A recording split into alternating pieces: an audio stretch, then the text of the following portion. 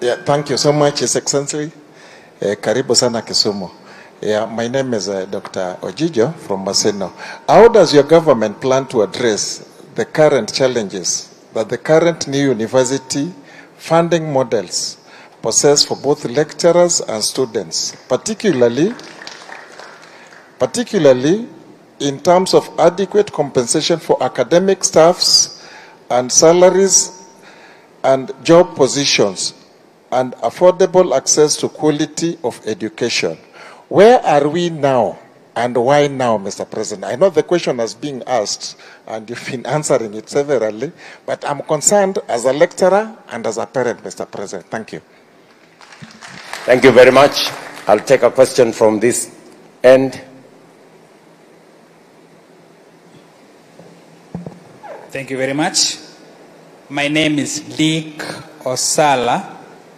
I'm going to ask you a question that relates to development, specifically our roads here in Kisumu.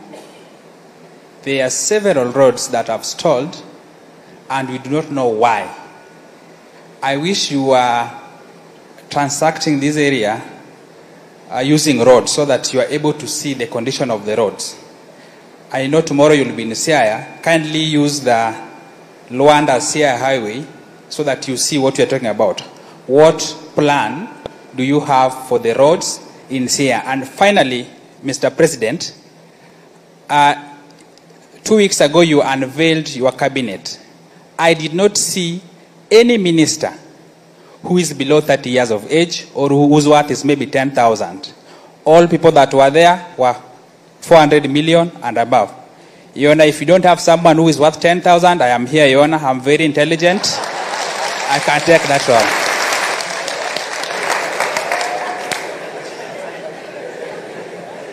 Thank you very much, Dick. Yes.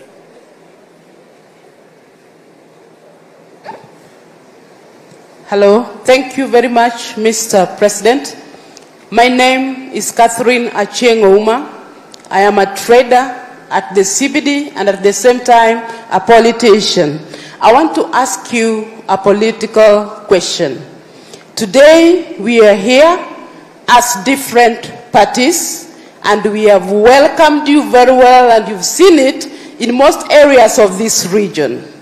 And today we can coexist peacefully, UDA and even Azimio. My question is, will you collaborate with Baba in 2027? My second question,